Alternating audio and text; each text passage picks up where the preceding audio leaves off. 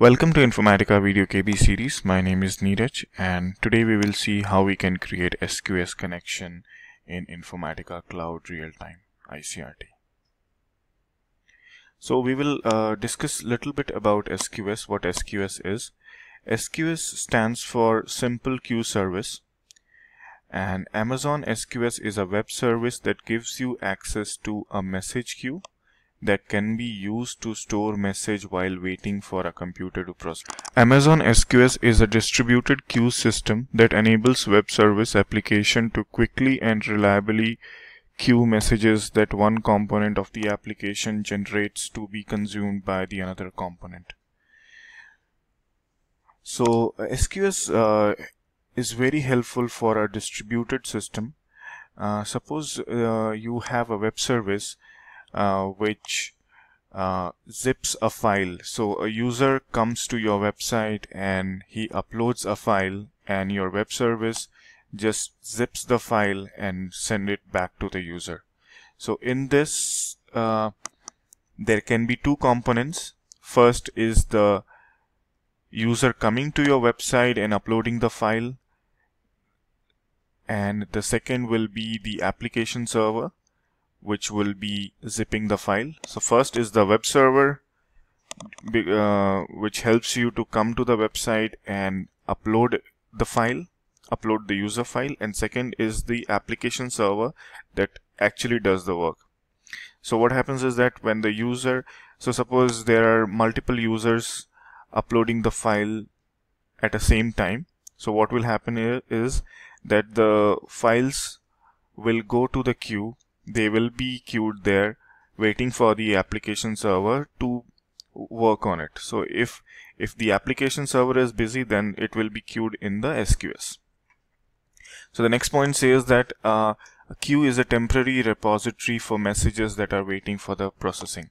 So in our case, the files which users have uploaded to be zipped, if the application server is busy, then it will be queued, and the queue will act as a temporary repository. So let's move on with the steps we have to follow here. The steps we have to follow are: we will create an SQS queue in AWS, then we will create a new user, obtain access token and security access key, and then we will create the connection. So I will go to Informatica.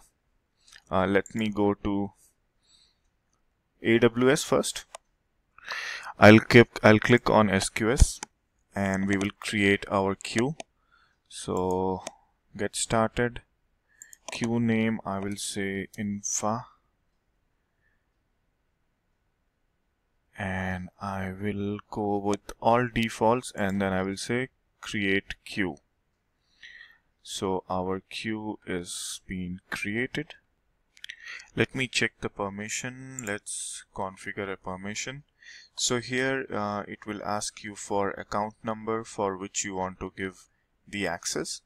I'll click on everybody just for the demo purposes. And actions, you can from the box you can choose what actions you want. I'll just click on all. I'll click on add permission. I'll show you how to get the account number. If you want, you can give access to particular accounts. You can get the account number from here. Go to support center, and I think on the left hand side we get this. Yeah, so here you get the account number. If you want to configure it, if you want to give access to particular accounts, you can go and get the account number and give the permissions. I have just chosen everyone just for the demo purposes. So I'll go to my SQS. So permission has been created. It looks good. Let me go ahead and create a user to access this SQS. I'll click on users. I'll click on new user, Infa SQS user, create. We will get our access key and security access key. You can download the credentials. I'll copy this. Let me just download it.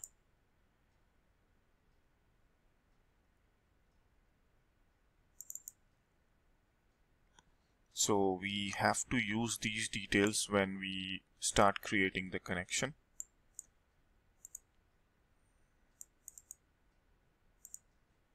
Okay, let me just minimize this. We have created our SQS, we have created the user, so we can go to Informatica Cloud now and create our connection in ICRT. So from design, I'm going to service and processes, and I'm waiting for it to come up. Once it is all right, so we will create a connection here. Okay, let me close all these things. Okay, I'll click on this connection. I'll choose SQS, connection name Infra SQS, choose my runtime environment, and here we have to provide the access key which we got. So this is my access ID. I'll copy this, go back, Control V, take this security access key, copy it, paste this.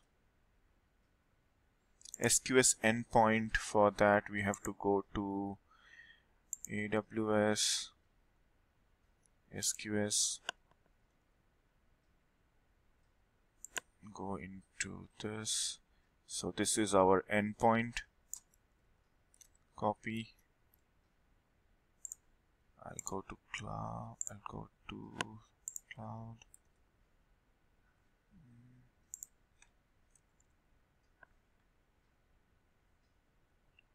Okay, let me just test the connection.